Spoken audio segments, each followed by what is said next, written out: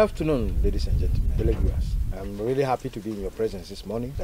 I know you are there and you're watching me and you're following me. You're learning something from what we are doing on Impact Africa. Introducing this program of Impact Africa today, we'll be talking about phylaria. As I earlier said in previous videos, we are not scientists, neither are we medical doctors, but we are just human beings living on this planet and in this environment that has so much to offer. We are trying to make an analysis of the things we have in our environment and how they can help us. Today you find very beautiful girls, when you look at their legs, don't like what certain skin problems. You look at a young man, handsome, but he has deficiency, he has problems. And because we do not have enough sufficient money to be able to buy the kind of products that some people buy, be able to make their bodies look good and radiant, we started asking ourselves questions. How do we solve this problem? And we identified one of the problems that is responsible for the cause of fungi and all kinds of skin problems that we have today in our society. Phylaria. Phylaria is a complex skin issue. People don't really know how to solve it. Find people in their 40s, 50s still complaining. Phylaria itches. They still complain about phylaria coming out on their bodies and phylaria leaving them with lasting scars. Today we are about to introduce something that might help. And this is the series of plants that we have assembled to introduce to you today, which are very potent as far as phylaria is concerned. In its initial stages, I still say initial, so you don't let it grow and turn into something else. This is the pawpaw leaf. I've introduced the pawpaw leaf to you before, the treatment of other diseases, but it also works when it comes to phylaria. It works when it's combined with other plants. You have the pawpaw leaf, you have the mukanjo leaf. Look at it very well. I've introduced it. It's a very powerful herb. Powerful. When I say powerful, I mean the word powerful. You have the masopo. You have the masopo.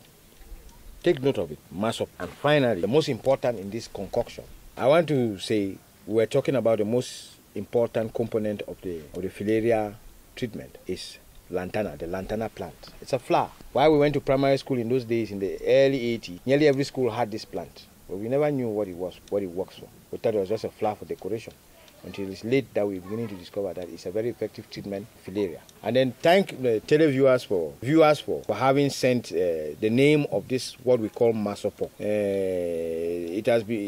We have been made to understand that the English name for it is basilic. Basilic. Thank you. A combination of these three plants, you just boil them. Boil them, I trample them and remove the juice. Begin to drink. It begins to kill the phylaria worm in the body, and it begins to gradually get rid of the phylaria that is in your system.